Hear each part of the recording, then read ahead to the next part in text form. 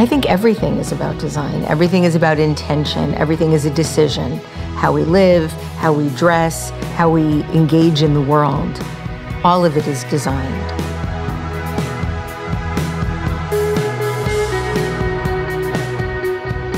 I've really had the great fortune to interview so many of the world's most creative people. I've been struck by their generosity in opening up and talking about their obstacles or accomplishments or struggles, failures, rejections. I started doing Design Matters quite by accident, as with most important things in my life.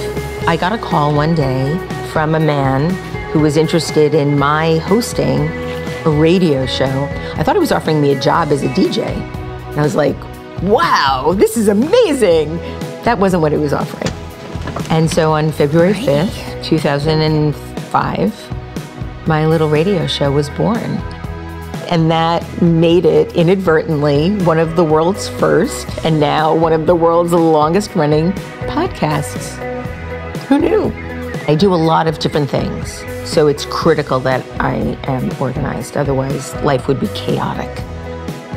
I pretty much use Dropbox for everything. Everything from my wedding photos to all of my creative projects.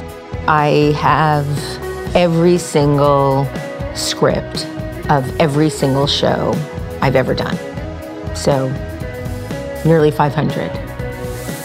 And people thought that it would be an amazing book to publish the best interviews of Design Matters.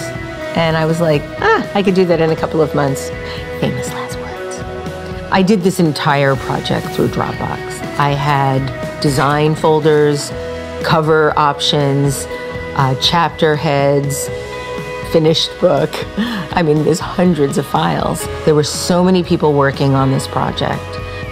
We were all isolated in separate cities all over the country. It became the repository for the entire book. My goal is to reveal the humanity in being a creative person. I think that anyone that makes something and that creates something and thinks new things is a creative person. I often urge my students to not be afraid of failure, because if you're not making enough mistakes, you're not taking enough risks. And if you're not taking enough risks, you're not going to be able to innovate anything new. Milton Glaser says you can look at the world as a place of scarcity, and it will be one. If you look at the world as a place of abundance, it will be one.